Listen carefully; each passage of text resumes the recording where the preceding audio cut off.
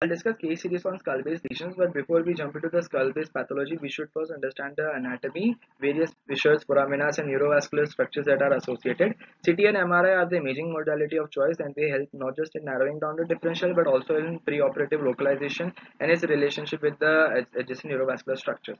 So we need to know that in MRI, we should take T1 non-fat set sequence, as extracranial fat are better appreciated, which are located in the orbital apex, pterygopolit, and fossa, and area mediated to pterygoid muscle, which get obliterated in infection, inflammation, tumor pathologies. So the skull base is divided into an anterior, middle, and posterior cranial fossa. This is a arbitrary division, not a rigid. However, for ease of understanding, the anterior skull base is bounded anteriorly by the frontal bone, posteriorly by the lesser wing of sphenoid. Middle cranial fossa is majority formed by the sphenoid bone, anteriorly bounded by the tuberculum stellae, anterior cranial process, posteriorly by the petrous bone and dorsum stella, and posterior cranial fossa bounded anteriorly by the clivus bone and posteriorly by the mastoid part of temporal bone and squamous occipital bone. So anterior cranial fossa we can see on sagittal and coronal sequence section of the city, where we can see the cribriform plate and the crista galli, and olfactory nerve, which will be better appreciated in MRI. Then we have axial section showing the optic canal in red, and superior ophthalmic fissure in blue, optic canal giving passage to ophthalmic artery and optic nerve, superior ophthalmic fissure giving passage to third, fourth, V1 division and sixth cranial nerve. On axial section again on CT we can see foramen oval in blue and spinosome in red, oval giving passage to mandibular nerve, accessory meningeal artery, lesser petrosolium and emissary vein, and foramen spinosum giving passage to middle meningeal artery. This is the coronal section showing the sphenoid sinus and pterygoid plates, and then we have two openings. Laterally we have foramen retundum on right giving passage to mandibular nerve, and inframedially we have median canal for the passage of median nerve and artery. In the axial section we can see median canal connected with the middle cranial fossa via foramen lacerum. Then we have inferior ophthalmic fissure, which gives passage to inferior ophthalmic vein and nerve. And then on coronal section we have foramen oval. On axial section we have foramen rotundum, and finally we have coronal section showing optic canal with optic strut separating it from superior ophthalmic fissure.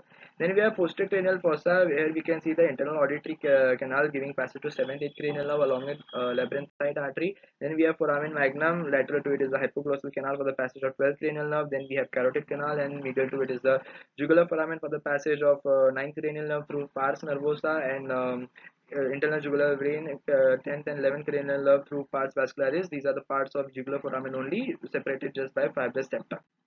Now this is the sequence of MRI. We can see olfactory nerve and olfactory groove, optic nerve. Then we have third cranial nerve, oculomotor at the level of midbrain. Then we have thick cranial nerve at the level of pons, which is trigeminal nerve. And then we have vestibulocochlear nerve and facial nerve at the level of cerebellopontine angle passing through the internal auditory canal. So this was a case of 23-year-old woman presenting with nasal discharge with episodes of seizure and meningitis, MRI revealing a large defect in the cribriform plate with herniation of the CSF filled sac that contains orbital frontal gyrus and gyrus rectus and meninges. The nasal cavity shows expansion and there is hypertrophy of the left inferior turbinate. This was a case of frontoethmoidal meningoencephalocele. Usually it is congenital, however it can be seen in adults due to trauma or iatrogenic cause. This was the case of 45-year-old man presenting with sudden onset diplopia. MRI reveals T2 hyperintense lesion with avid enhancement involving the sphenoid bone and left half of the lesser wing with extension into the orbital apex and displacement of the left optic nerve. CT scan reveals permeative lysis and destruction of the sphenoid and clivus bone epicentered in the sphenoethmoidal fissure. So this was a case of chondrosarcoma. Its counterpart chordoma can be differentiated as chordoma is midline, not off midline, and it involves the clivus bone, and chondrosarcoma usually has higher ADC values as compared to chordoma. Now, this is a known case of Rosai-Dorfman disease. 27-year-old man presenting with proptosis swelling in the orbit with multiple palpable neck swelling. The MRI reveals obliteration of the maxillary sinus cavity with heterogeneous enhancement in the maxillary bone, sphenoid and ethmoid bone. CT scan shows ground glass expansion of the medullary cavity with cortical thinning. Now, other ancillary findings this patient had were the choroid plexus papilloma, enlargement and T2 heterogeneous hyperintense of the lacrimal gland, and multiple enlarged cervical lymph nodes on the CT scan. So, the teaching point was that in a known case of fibrous Rosai-Dorfman disease, if you see such bony lesion, it is associated with fibrous dysplasia. So this is a case of 37-year-old man presenting with facial deformity in 1 month duration. You can see the clinical picture. MRI showing the T2 heterogeneously hyperintense lesion with lobulated margins involving the left half of the face, oronasopharynx with bilateral proptosis. The lesion shows patchy areas of enhancement with diffusion restriction and areas of necrosis. On CT, there is lattic destruction of the sphenoid bone, cribriform plate, pterygoid plate, and left orbit. A provisional diagnosis of sinonasal carcinoma was made. However, the histopathology proved to be adenoid cystic carcinoma.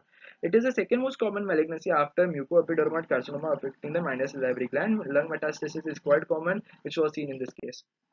40-year-old woman presenting with insidious onset loss of vision on the left, MRI revealing T2 hyperintense lesion lobulated involving the intraorbital segment of the left optic nerve with heterogeneous enhancement showing diffusion restriction. This was the case of optic nerve glioma. Most of them are pilocytic astrocytoma, WHO seen as grade 1. They are associated with NF type 1. However, in adults it can be aggressive.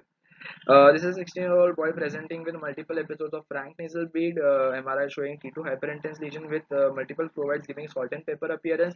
On post-contrast sequence, there is avid enhancement. The lesion is represented in the left pterygopalatine fossa. This was a case, of course, a case of juvenile nasopharyngeal angiofibroma, which is benign but locally aggressive vascular tumor, which is almost exclusively seen in boys.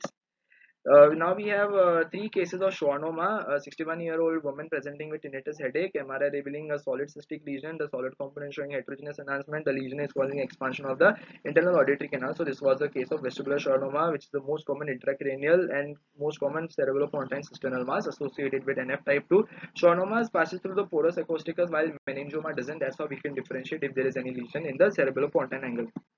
Now this is a case of 40-year-old woman presenting with tingling sensation in left half of the face, MRI revealing lobulated T2 hyperintense lesion in the left Meckel's cave showing heterogeneous enhancement causing mass effect in the form of obliteration of the cysternal space and displacement of the left hemipons. And trigeminal nerve was not seen separately on the left while on the right it is seen. So this was a case of trigeminal nerve schwannoma. It is the second most common site after vestibulocochlear nerve if there is a schwannoma, and sensory nerve are the most commonly affected as compared to pure motor cranial nerve in schwannoma. While olfactory nerves and optic nerves do not contain Schwall cells, these sensory nerves are never affected in schwannoma. Now, this is 30-year-old man presenting with proptosis, ptosis, and diminution of vision. MRI revealing a lobulated dumbbell-shaped T2 hyperintense lesion with heterogeneous enhancement, and in the Meckel cave extending into the orbit through orbital apex. This was a case of V1 division of trigeminal schwannoma. So, two-thirds of the Meckel cave tumors are schwannoma. We have winking Meckel sign in which the normal Meckel cave is filled with CSF and appears bright. However, any lesion that fills this space will cause obliteration of this T2 hyperintensity, and then contrast will be seen with the opposite bright side. Finally, last case, a 70-year-old man presenting with type 1 diabetes, headache, and left ear discharge. There was hyperintensity along the petrous bone, loss of flow signal along the right ICA, and T2 hyperintensity in the middle ear cavity. This was a case of skull-base osteomyelitis, which was a typical infection arising from the temporal bone and not from sinusitis or deep facial infection, which is atypical and usually involves the central skull base. So the take-home message is that both CT and MRI are the imaging modality of choice for skull-base pathology. We need to have a thorough knowledge of anatomy, apart from knowing various imaging characteristics of any particular lesion. And a role of radiologist is not just limited to diagnosing it, but also to describe the relation with the important structure and its extent. Thank you so much.